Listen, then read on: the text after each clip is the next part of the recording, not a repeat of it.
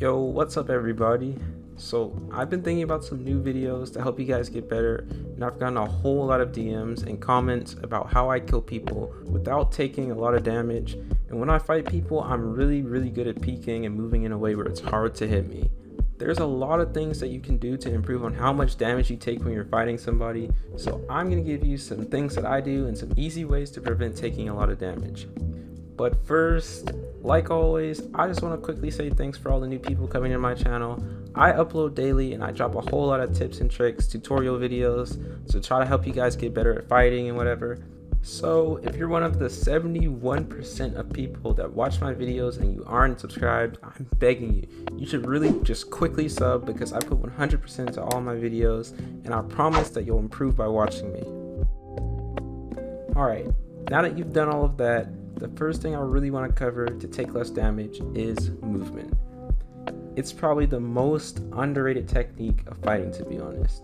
Movement is so important and it can make your opponent miss the easiest shots on you. You can practice movement by aim dueling your friends or playing game modes with like natural cover and creative. Basically, your goal is to strafe your opponent's shots, making it harder for him to hit you, and line up a headshot while you move. I cannot tell you how many times I've baited somebody with my movement when I ran out of mats and then made them miss easy shots. So definitely keep movement in mind. Also, I'll leave a code to where you can 1v1 duel your friends in the description. Next thing I want to cover is making the right edit. There is always a right and wrong way to edit in box fights, and making the wrong edit can result in taking unnecessary damage and even lose you the fight. Everything in box fights should be right hand peeks, and somehow if you get in your opponent's box and you have the stair edit on him, you can still right hand peek it by flipping the stair towards you and crouching under the stair. Your opponent will barely see you when you do this and you'll get free damage on him. This edit takes a while to get in your muscle memory, and sometimes I still forget to do it, but it is one of the smartest edits in the game when you're in a box with somebody, and if you hit all of your shots, you will never ever lose off of that edit.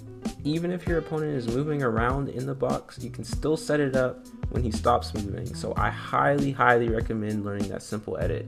Also, making the right edit doesn't just mean editing instantly. Sometimes when you edit, your opponent is waiting on it and will pre-fire you or just instantly shoot you and then rebox. If you notice that your opponent is staring at you, or you just don't feel like you should edit, wait until your opponent stops looking at you or stops challenging you, and then claim the boxes around him to bait an uncontested shot. The last thing I want to cover is high ground peeks.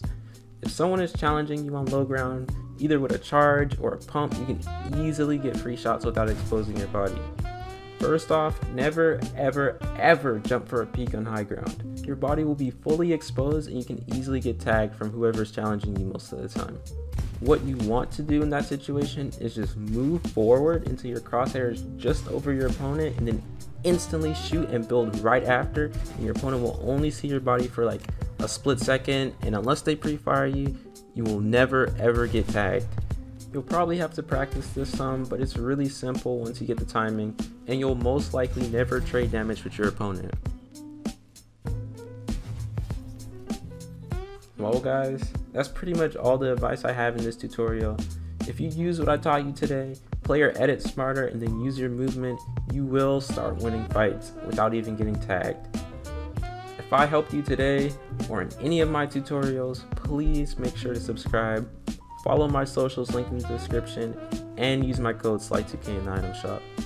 Alright guys, until next time, peace.